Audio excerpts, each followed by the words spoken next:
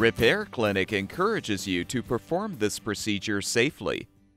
In this video, we will show one or more of these icons to alert you when to use caution. Before you replace the turntable motor in your microwave oven, first unplug the power cord.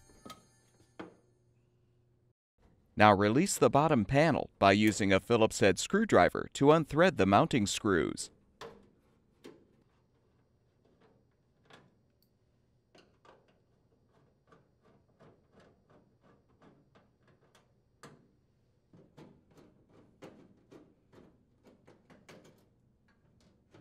Note the orientation of the turntable motor wires, then slide off the insulators and depress the locking tabs to disconnect the wires.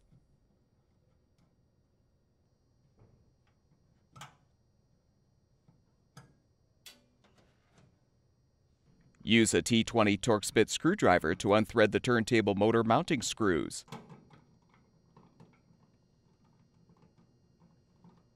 Remove the old motor.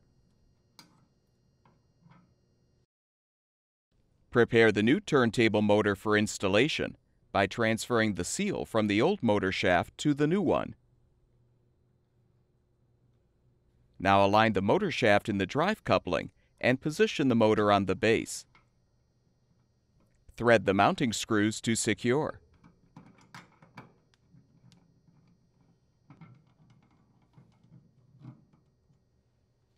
Connect the wires to the appropriate terminals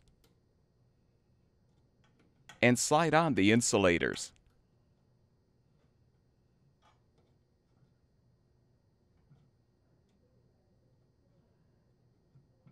Lift up the bottom panel and secure it with the screws.